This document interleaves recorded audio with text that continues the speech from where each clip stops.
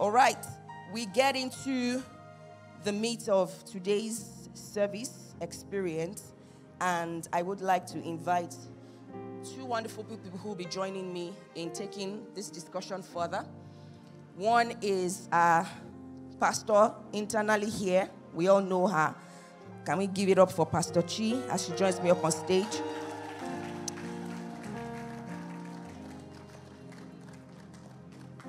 All right, and then the second person is someone who's not a stranger to us in this house, even though we've missed having him around. He's not been here in quite a bit, but he's someone who's been a part of this journey with us literally since the inception.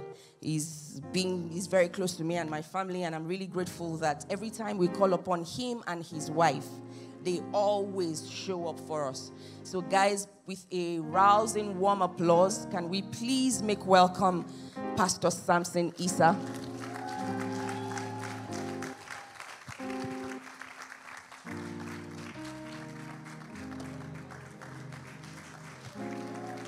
Sam, can we have the mics, please?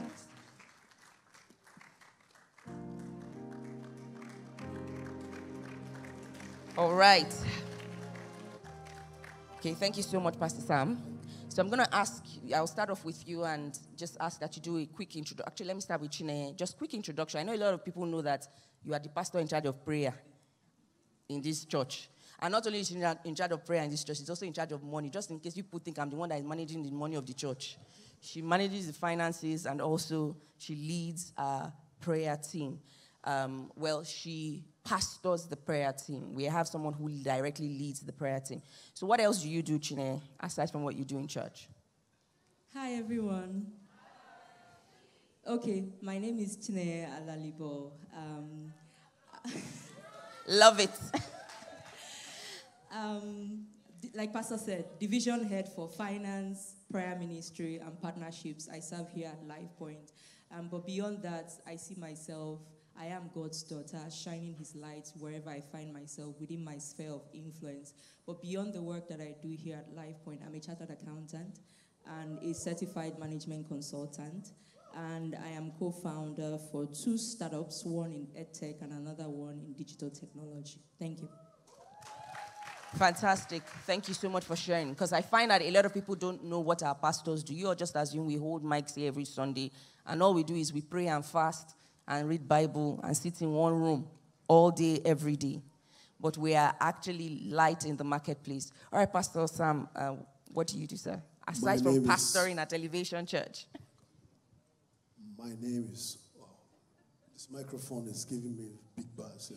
But first, before I introduce myself, I've been so blessed by this choir. Can we put our hands together for them? Go Life Point Band.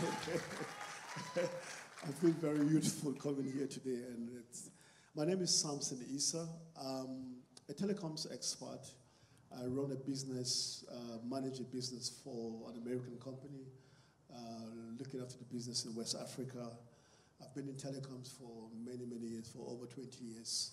I'm a leader at the Pistic Center. I'm a pastor.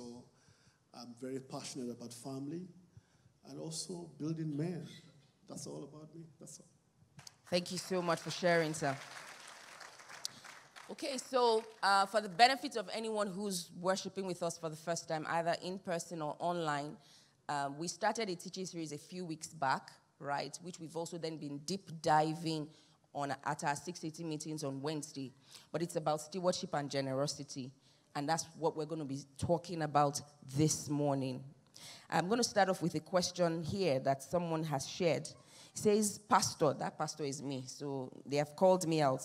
They said, Pastor referenced the widow of Zarephath last week, and I can't get that picture out of my head.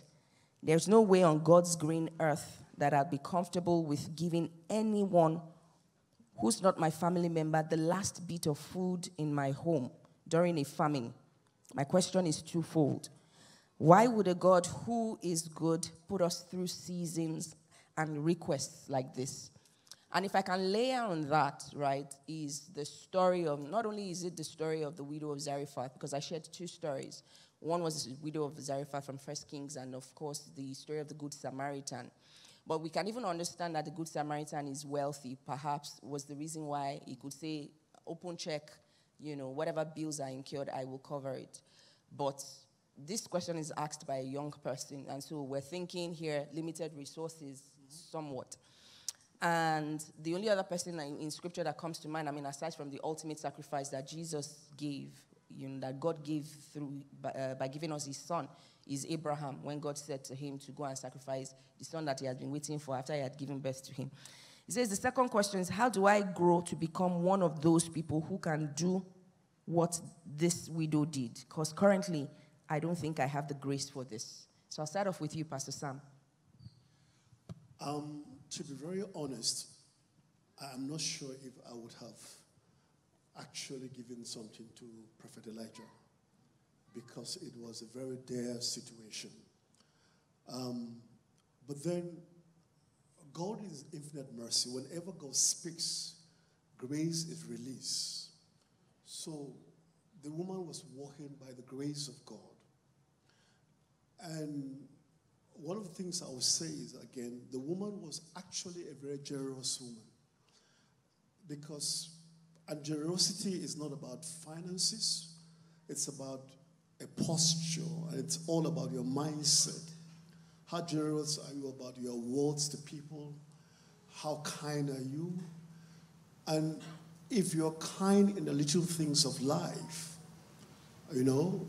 praising people, appreciating people, showing empathy, then when the big things of life come in, it's much easier for you to act because there's grace release. But if you're very stingy with your words, I'm not talking about even money. Yeah. Stingy with your words and your character towards other people, then there will be contradiction because you can't enjoy that grace. The first thing that happens to you, your mindset blocks it immediately because you're not that posture, you're not even there at first. So you can't even receive grace because you've been a stingy person with your disposition, with how you treat people, with how the mercy you show to people. So that's the first thing I will talk about, right? The second part is, how would he continue? Or can you repeat that question, please? How do I grow to become such a person? I think it's a perfect practice makes perfect. You start by being generous with your words. Things that you don't lose anything. It's so difficult for somebody to see you here and say, "Oh, Pastor Busala, it's lovely," right? And what you start from that position where you're generous with your time, service. As a church, our DNA is to serve. Any amongst that wants to be great should first what? Should first serve. So start by service. Start by being gracious to people. Start by helping people. Start by showing empathy. Start by showing mercy to people in little things of life. And then slowly, because there's grace release, I have something very interesting that I do. I used to trust God, and I'm up to now. I used to pray that, God, who do you want me to bless today?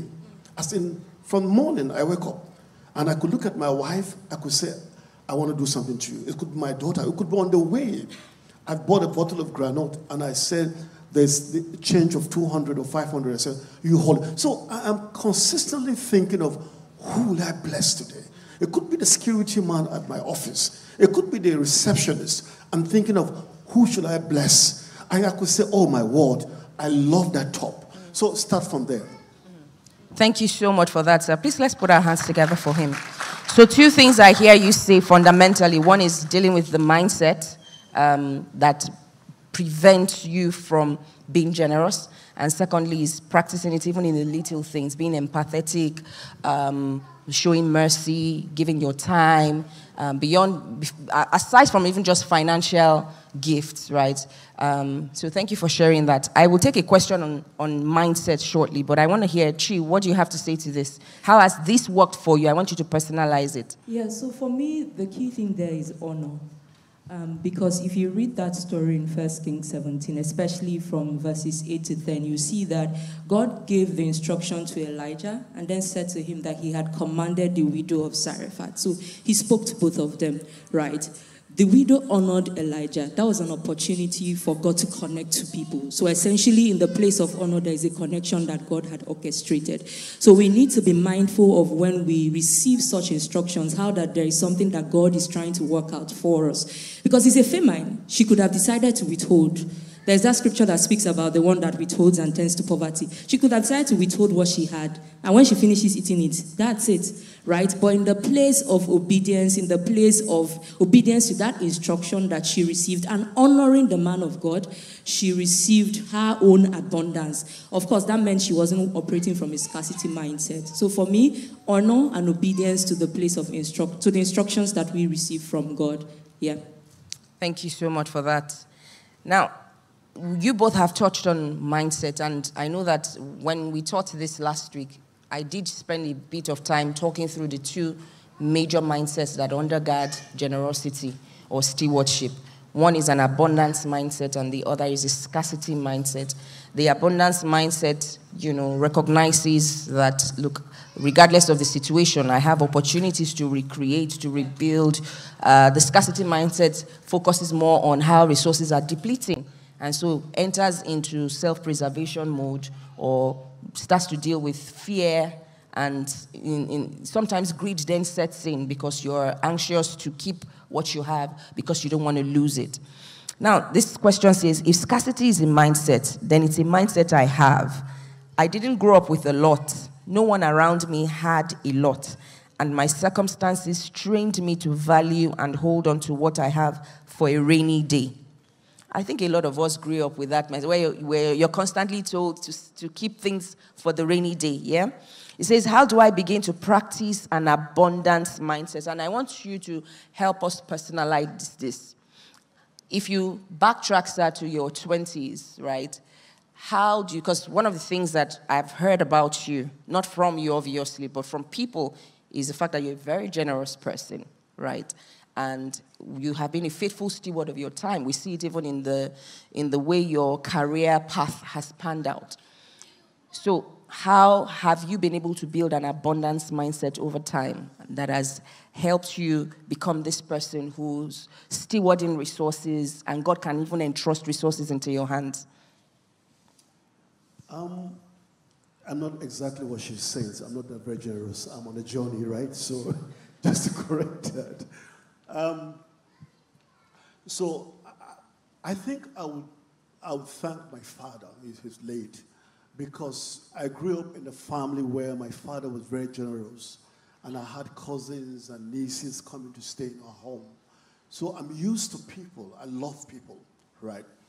And this unconsciously, right? So you must empathize with this person, because if you were in a nuclear family where you don't have anybody around you and there was lack around you, the propensity for you to behave like him is very high, right?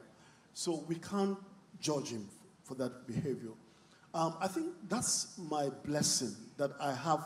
I was very fortunate. But it's very interesting because my senior brother and my other sisters, I'm sorry to say, they're actually very stingy. And so I am just, God just had mercy on me. But growing up, I realized that because I love people, I was very kind, even before I met Christ, right? Because of my temperament, and I would get into a place here, I am a choleric and a sanguine. So generally, the sanguine personality like people, right?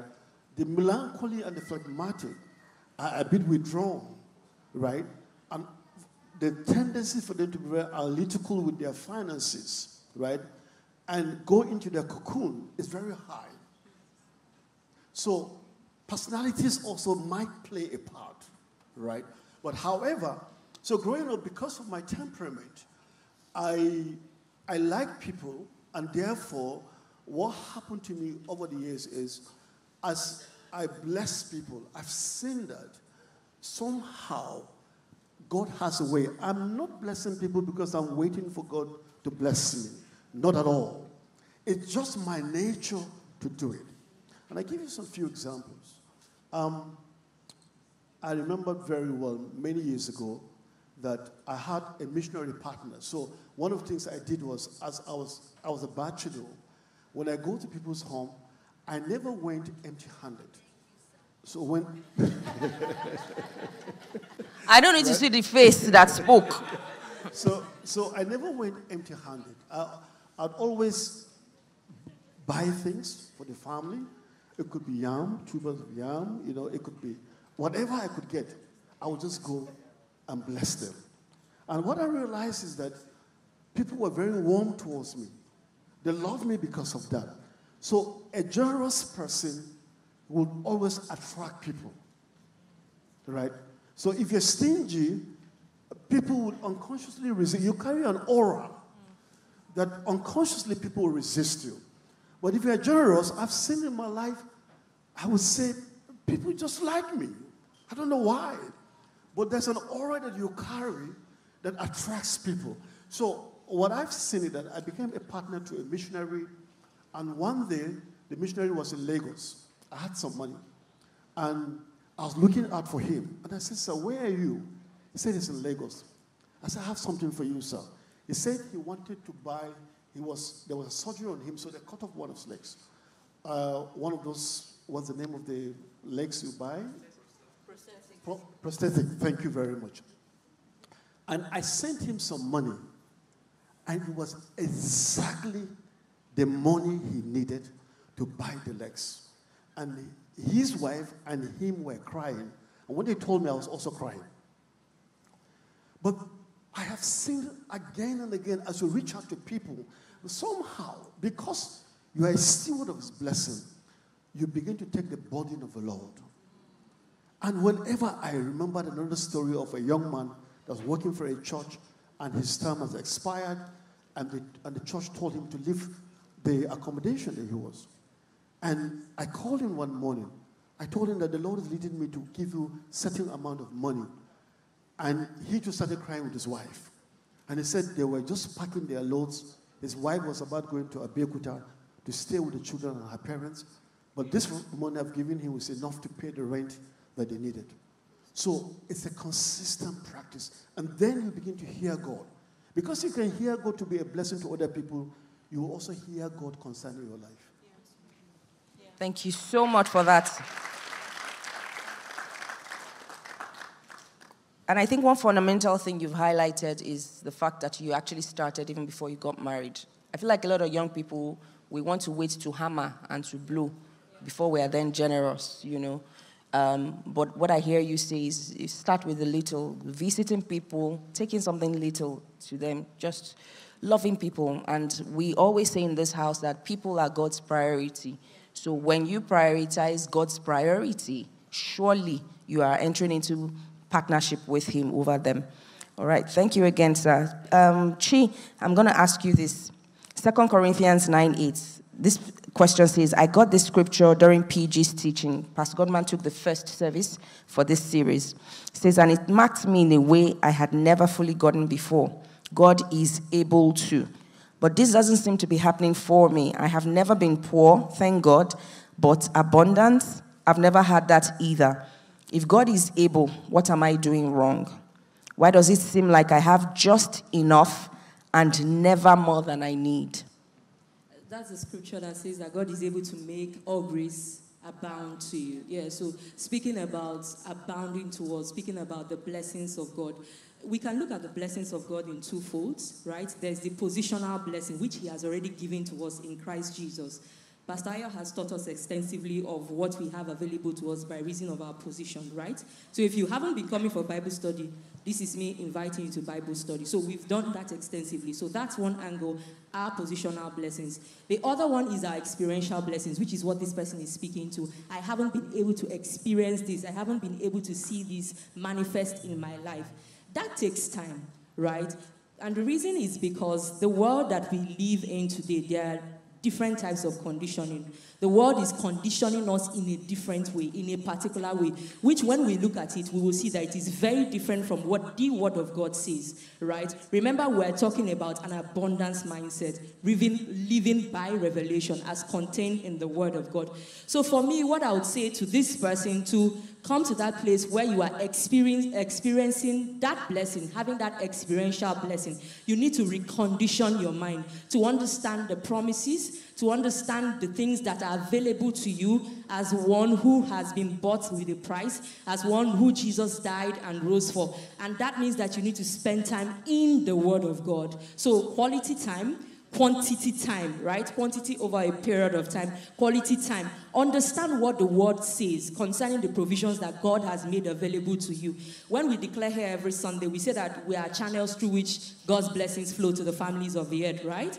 Pastor Isa has spoken about that in terms of us positioning ourselves so that God can use us to bless others, right? We also then need to continue to recondition ourselves because we go out in the world, we have our careers, our work, things we do in the world. We need to make sure that in our minds is focused on the word, right? Not the world, which is the scarcity mindset. I want to hammer mindset. I want to get it all, right? But living in the abundance mindset, as contained in the Word of God, is focusing our minds on the Word, the promises of God for us. The Lord is my shepherd, I shall not want. The band sang it this morning, right? God is able to supply all of my needs. All of those promises that God, conditioning our mind consistently, which is why I said in the beginning, it takes time till we come to that place where we know and our mind is fully aware of all of the promises that we have as contained in the scriptures. Awesome. Thank you so much. Please, yes. One is to be grateful. Have a grateful heart. Consistently be grateful for what you have. The second one is to live in the present. The Bible, the prayer says, give us this day our daily bread. The man that appreciates what God is doing now. The challenge we have about abundance is because most people are living in their future. In the sense that I'm afraid my rent will soon expire. I'm planning for this. I'm planning for that. And then they forget that you would only see tomorrow if today works. So you must consistently live in the present. What God promised us is that He will give us this day our daily bread. Yeah. Tomorrow is in His hands. Live in the present. Why you don't have an abundance mindset if you think that until, like Pastor Bosa says, until you have excess. No. Out of the little you have, when you bless somebody, it's abundance. So it's not when you have excess that you don't know what to do with it. No. The little you have, can you take out of it and bless somebody? The widow of Zarephath was an abundant mindset woman. Because she took out of nothing and gave the prophet. That's the mindset we should have. Thank you so much for that, sir. And, it reminds me of something Jesus said while he and his disciples were observing people who were giving into the treasury, giving their offerings in scripture. The rich and the wealthy came and they gave. But the woman who came, the widow who came with her little mite, Jesus, complimented her. And obviously, when you study scripture, you would understand that, just as Chinenye spoke, the conditioning, Jesus' conditioning obviously is very different from what we see and observe in the world today. The expectation is, someone gives $1 million. That's huge. That's massive. The church will do a lot with that. As against somebody who gave 10K out of her 12K, right? But Jesus complimented that person to say, look, this one is more the cheerful giver, is more the willing giver. This one is the one that will be blessed because the others have given out of the abundance that they have, right? All right. Thank you so much for that, sir. And you did speak about planning. So I want to take a quick question on that. And for everyone, the number you can send your questions in, those in the room, and everyone online, just drop your questions in the comment section and we will take those quickly. It says, scriptures like, take no worry for tomorrow and be anxious for nothing seem impractical to me. I'm a planner and I like to know that tomorrow's issues are well in hand today. So how do I practically live the kind of carefree life, or live this kind of carefree life, care in terms of worry-free now? And more pertinently, does it actually work? Now, the context of that scripture comes from Matthew chapter 6, and it was just after the Beatitude, right? Jesus was speaking to the disciples, right? And if you look at Matthew chapter 6, it's a classic, it's powerful. It started by saying, man shall not serve mammon and God at the same time, right? God expects us to plan. It's so critical. The biggest problem of Nigeria is poor planning and the inability for us to implement those plans, right? And that has cascaded down to us as a people, so much more that people cannot plan beyond a week or 2 weeks. But many years ago, when I was much younger, Nigeria had a 5-year rolling plan, and that continually, governments after governments were using the plan. But back to this question, we're not saying that you should live a carefree life, but we're saying that have faith. The life of a believer is a life of walking with God and having faith. Yeah. And faith is saying that, it's a substance of things hoped for, the evidence of no sin. He said, faith comes by hearing by the word of God. Yes. The proceeding word is what keeps us. He said, man shall not live by bread alone, but by every word that proceeds. So the proceeding word is what keeps us as believers. Now, that means that today I have a word that comes from the Lord. It keeps me. Tomorrow the Lord might be speaking something fresh. But he could as well tell me that what I told you yesterday, Samson, is still fresh. Again, tomorrow God could say, I'm sending something new. The Bible said that he does new things every day. Right? He loads up with benefits every day. So it's the mindset of trusting God and working by faith. We're not saying you should be careless, but you cannot live in anxiety and fear about tomorrow. Oh, Nigeria, oh, the dollar, oh, the pounds. You can't live like that. We are not led. It said, those that are sons of God, Romans chapter 8, verse 14, are the sons of God. You must be led by the Spirit. So that's all we're saying. Don't be careless, but you can't walk in fear and anxiety. It's of the devil. Thank you, sir. Can I just add? Yes, go ahead. So I saw an acronym that I just want to share because Pastor Isa already spoke about faith and fear. We already know fear, false evidences appearing real. I saw something for faith. It says, forever, always, I trust him. So coming to that place where we trust God, that we can commit our plans to him, and those plans are not driven by fear, but they are driven by our faith and our trust in God. Thank you so much, pastors. Okay, so we have a number of questions in. I would take some of them quickly. Let me start with this first one, and maybe I would not have bothered with this question, right? But I think it's important to address some cultural notions that and cultural mindsets that affect us as believers, right? Scripture says that we are in the world, but we are not of this world. And if you've been with us in this church, you will know that there are things we are very clear on regarding our identity. But the question goes thus. It says, I want to be generous, but there have been instances where people use the money they received for negative purposes, such as giving it to one Baba to attack the giver of the money, maybe to transfer the giver's wealth to him. Since I learned about these situations, I have become more hesitant to give money to beggars on the streets. How do I give, even with these possibilities? Pastor Sam, because I don't want to say the one that is in my mouth. So, sir, over to you. It's in him we live, we walk, and we have our being. You can't preserve yourself. It's only God that can protect you. We're not saying you should be careless. We're not saying you should be foolish. But you got to trust God on a daily basis. Now, I remember many years ago, I used to drive an Upton where I live. I mean, when I drive, I give people a ride. But a lot of people have been attacked. People's cars have been snatched because they gave people rides, right? But I've been doing that for over 30-something years since I got my first car. And God has kept me. Be led, be led, be led. Those that are sons of God, Romans chapter 8, verse 14, are the ones that are led by the Spirit. Be led. But in an effort to do that, be also vulnerable. People have taken advantage of me. People have turned me into a small God. So whenever they have a problem, it's me they're looking for. And I said, but before me, don't you have anybody? There is an old colleague of mine that we used to work when I worked for MTN many years ago. And she sent me a request to send her money.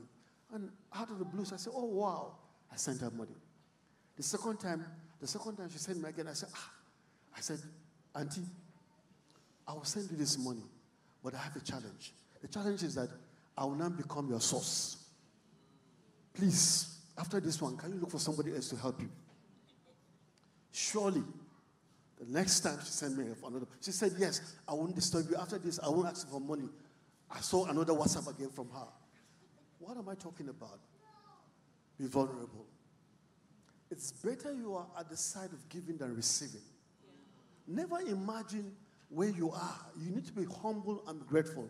Don't be foolish about it. People will take advantage of you. But the more people take advantage of you, the more God provides. The doors will open. He said, I will give you pressed down, shaking together, running over. For many years, God has been providing for me. So don't be afraid.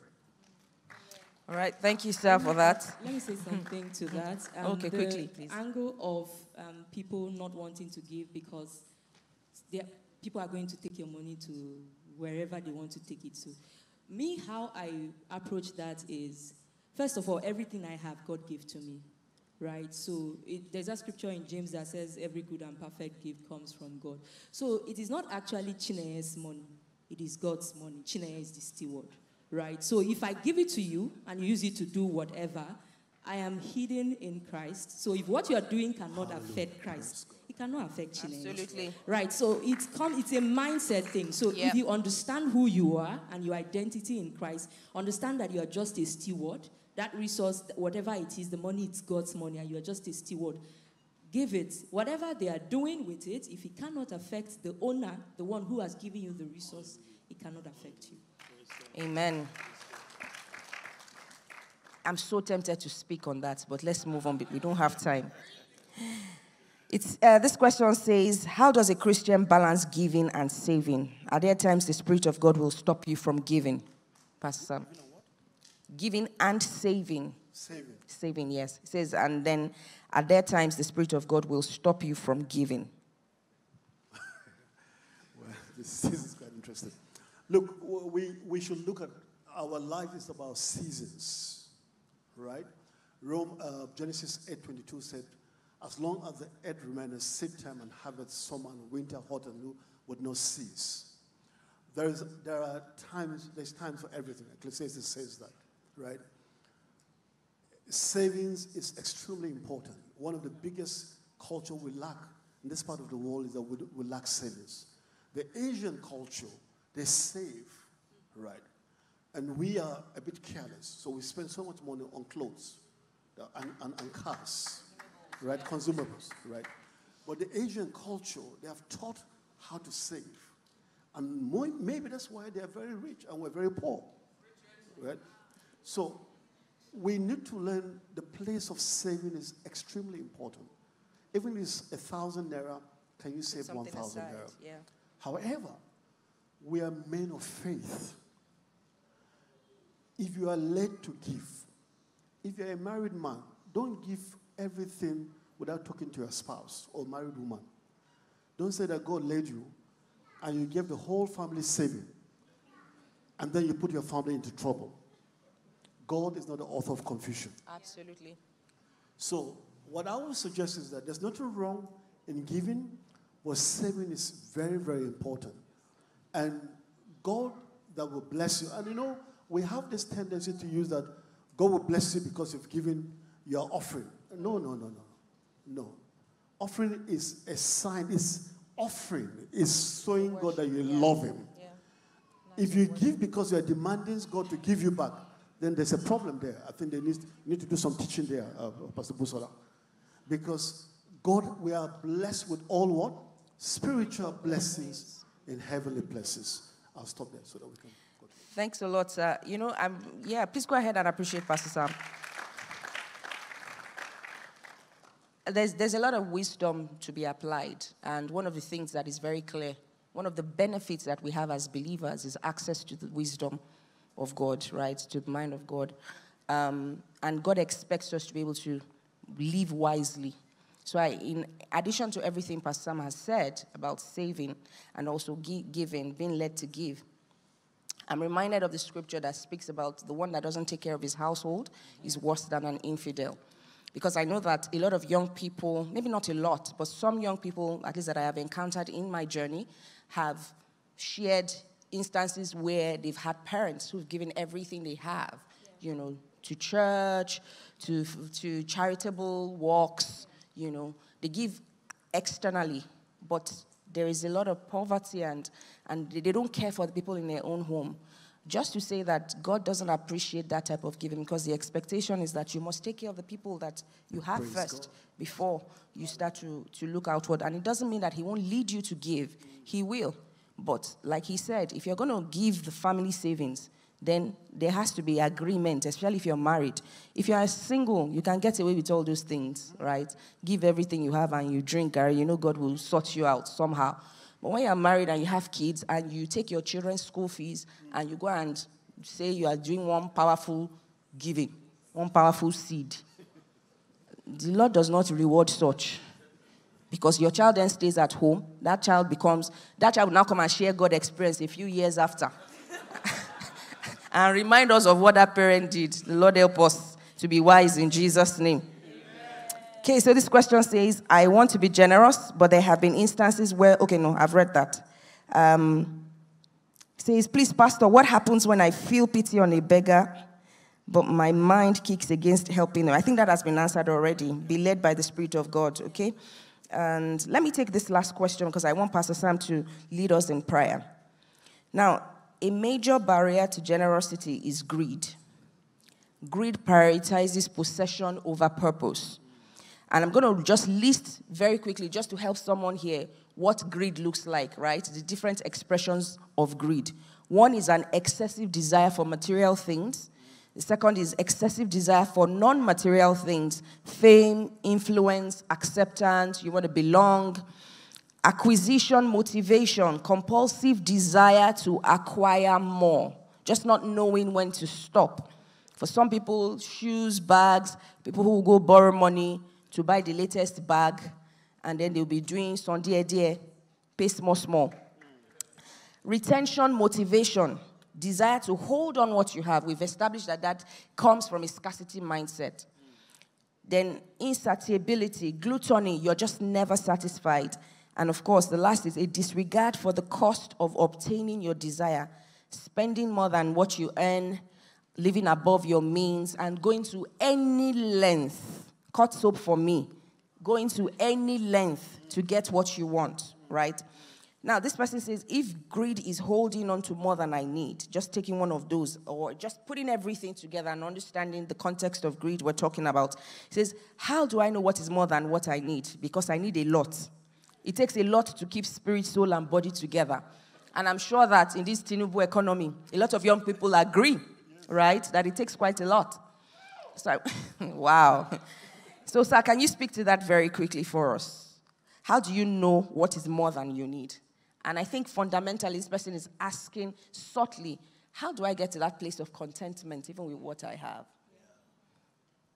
Wow. Can you give it a shot before you? I've been talking a lot, so let her talk. So for me, I would say what drives greed, right? All of these things that Pastor has mentioned. If you look underneath it, it's fear, right? Fear of not belonging. Fear of not being able to meet your needs. Fear of not having to please whoever, right, that you want to please. I think the first thing is that we need to recondition our minds out of operating from fear and coming from the place of faith. I know that I'm speaking a lot on mind change, mindset change, and reconditioning because that is fundamental to this conversation, and that will help us in the long run in terms of how we see things, how we give, and even how we act with everyone, right? So I would say for this person, let fear stop driving you. Let faith drive you. There's already a provision for you as contained in the Word of God, right? Of course, there is the planning that you then need to do. Because sometimes what happens with some of these things is that we want to live above our means. We see people on social media, We see our, in quotes, league people or people we went to school with or whatever, and we feel that we have to be at where they are, forgetting that life is in times and in seasons. They might be in their season of flourishing, but you are in your season of planting, right? So sometimes we forget all of these things and we just want to blow and we just want to go from 0 to 1,000 in 10 seconds, right? So for this person, I would say, let fear stop driving you and let faith drive you. Pastor Issa has spoken to what faith is in terms of hearing and hearing the word of God, conditioning your mind till you come to the place where you know that whatever it is that you need, God has already provided. Then what you then need to do in terms of managing the resources that you have, because there is also wisdom. Pastor spoke to that earlier. There is also wisdom that we receive from God to manage, to be good stewards to the resources he has given to us. So all that we then need in that direction, we receive that wisdom from God to be able to manage all of these resources such that we are able to meet our needs and God is our provider. So one, recognizing God as your source. 2, moving from the place of fear to the place of faith. And 3, having the wisdom to manage the resource that God has committed to us. Thank you so much. Can I just add to you? I think she said it all. But the Bible said godliness with contentment. I was just going to is a great quote gain. that scripture, yes. Contentment is extremely important. And the way you're content is when you live a simple life. I listened to a guy called Zach Ponam. Zach Ponam is in his 80s, and he's an old Indian guy. He said for over 50-something years, he's never borrowed one kobo. And his children read in the US and the rest. Why? He lives a simple life. The challenge we have is that we're not living simple lives. There's so much desire and pursuit to show off, to compete. So you mentioned that very well. And that is a challenge we have. And sometimes even us, we put pressure on people. So some people didn't come to church this morning because they didn't find a new dress. And sometimes, you know, and here at Life Point, come as you are. That's our MO. Come as you are. T-shirts, jeans. But that is the challenge of our society. When we start comparing ourselves with the other person, Comparison. living with the Joneses, right?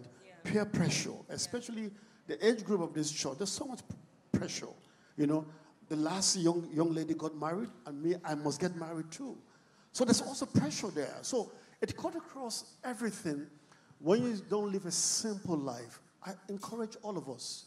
From the food, you see, in Nigeria, when you go to parties, you see how people pile food. And they won't finish it. That's the first sign of greed. You go for buffet, you see the amount of food people pack. So sometimes the money you have paid for that buffet is worrying you. And so you see people actually want to use that money. So our greed level is actually institutionalized in Nigeria to the point that even government, right, the level of how people steal is greed. They don't need it. Even their whole village will not finish the money, you know, yet they stack it up. So the panacea to that is contentment. Is living a simple life. If I have one pair of shoes, if I have two, if I have shirts. So some of you here need to go to your wardrobe. The shoes you are keeping that you have not used for 6 months, it's a sign of greed. Why are you keeping it? Somebody needs it. Right? Clothes, the clothes perfumes, you have, the perfumes you have. There are certain things you have, you know. You have 5 cars. You've not used one for two years. You don't need it. Let's live a simple life, and then things will be much easier for us. Thank you so much. Thank you. Okay, so our time is, well, technically up, but there are 2 questions I want us to take very quickly because they border on very critical matters. One has to do with like marriage, and I know a lot of young people just speaking to the comparison and competition and pressure that exists. Sometimes it's not even it's not even the young people now, it's their parents, right? So this question says, I'm a Yoruba man about to get married soon. And you know what they say about Yoruba people. We love a good party. All expectations of wise resource allocation have gone out of the window in my conversations with my to-be in-laws. How do I explain that a good steward doesn't use resources this way? May your in-laws not come for me. Because it says, because you heard teaching on stewardship in church. It says, I guess my question is, what do we do when the divine principles of good stewardship clash with cultural expectations? This is a tough question. Because even Jesus said that your traditions have made the word of God of none effect. Yes. There are certain cultures that we have in Nigeria that are very obnoxious. For example, spending your whole fortune on a dead person. You know, and it doesn't make sense, right? But it's culture, right? Now, for this man, it has to be a journey in dealing with your in-laws. And also, your wife-to-be. Have you had conversations on... What is her position? On your position? Do your parent-in-laws know you as a man of faith? Do they trust you, right? It has to be a journey. You can't wake up overnight and say you're a good steward on the wedding day. No, they don't know you like that, right? Because there's culture, and culture is very powerful, right? It's a culture we eat strategy for breakfast, right? So you can't start speaking in tongues when it comes to the wedding, when they don't know. All this while, they don't know your lifestyle. You have been showing off with nice cars, and now for a one-day party, you are saying that you don't have money. No, it can't happen. It has to be a journey. Your in-laws must know that you are very frugal. Though you have money, but you're very frugal. And they have to accept it. Otherwise, you don't want to marry their daughter, right? But if you have to marry their daughter, there have to be compromise. So you that like parties, what will you bring? Exactly. You know? So those compromises must be there. I trust that wisdom would guide this person. Amen. Amen. Please ask those fundamental questions because it's critical.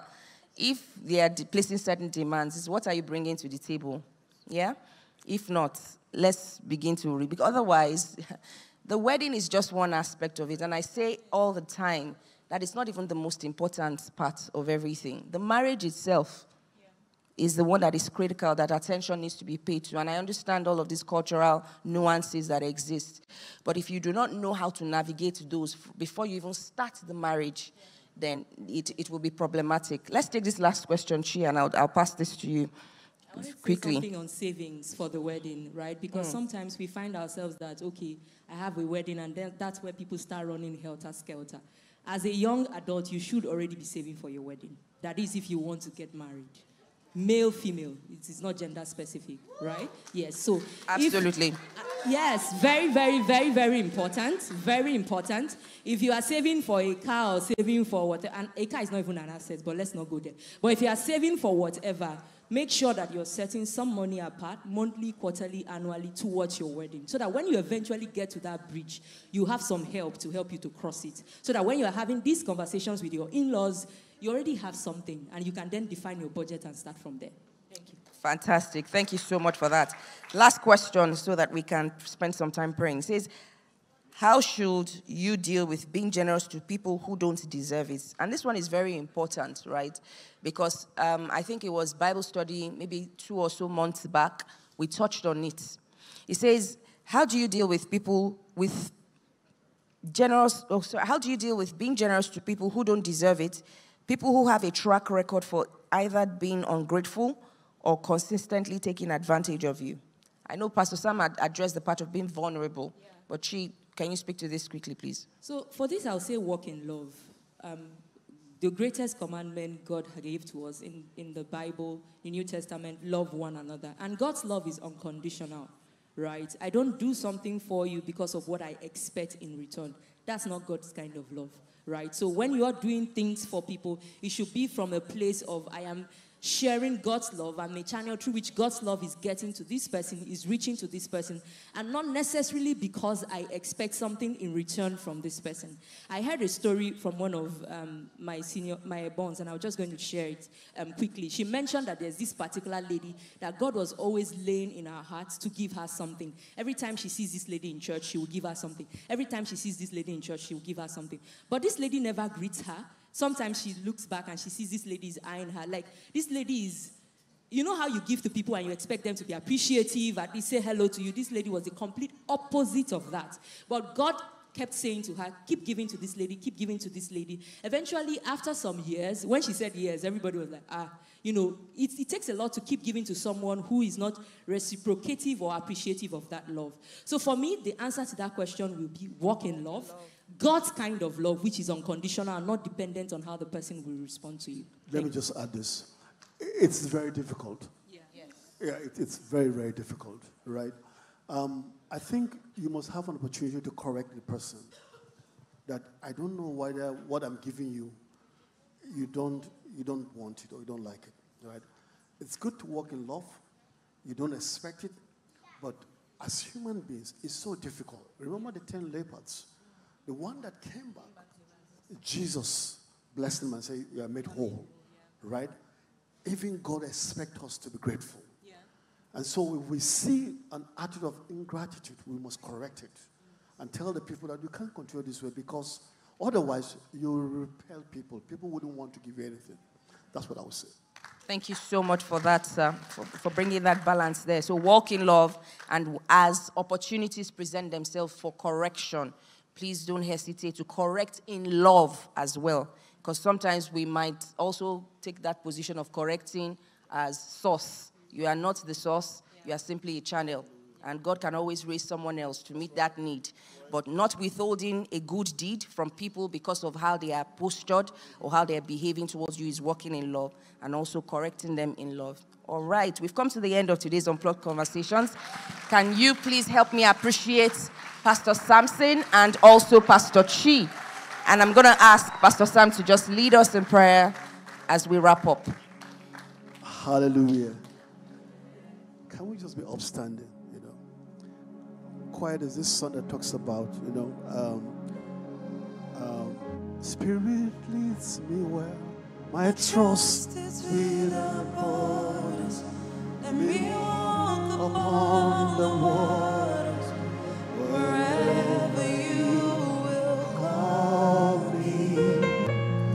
Take me deeper than my feet could ever want, and my faith will be made strong in the presence of my Savior. Spirit leads me where my trust is without borders. Let me walk upon the waters wherever you will call. Take me deeper than my feet could ever want, and my faith will be made strong in the presence of my Savior. I want us to pray this minute. I want to pray for people that have a mindset on generosity. You come from a culture that you are not generous, not because you don't want to give, but inept in you, you can't give. You're unconsciously stingy. I'm not trying to judge you. Let me raise your hand. I just want to pray with you that God will help you walk in generosity. There's grace for it, for you to walk in generosity. You want God to help you. God should heal your mindset of that posture of being a person that is struggling to walk with God in the place of generosity. I want you to lift up your hands and let's pray. I want to pray with you. You can see your hand. Let's pray. Let's just pray for grace. Let's pray for grace, that God will grant you grace to be generous, that God will heal you of where you're coming from, that God would take away that mindset. There will be a paradigm shift in you. Let's ask God for healing. Let's ask God for healing. In these days, God of the horsemen, God will be making demand on us, to give in spite of the little we have, like the widow of Zarephath. And that is the pathway to abundance. That is the pathway to abundance. Let's lift up your hand and let's pray. Let's pray. Let's ask God for grace. Let's ask God for grace.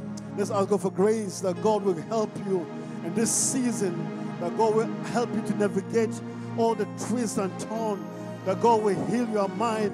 The Bible said, is there no balm in Gilead? Indeed, there is a balm here this morning or this afternoon. Father, we trust you. As many the Lord are struggling, oh God, we ask for healing, oh God. We ask for restoration, my Father.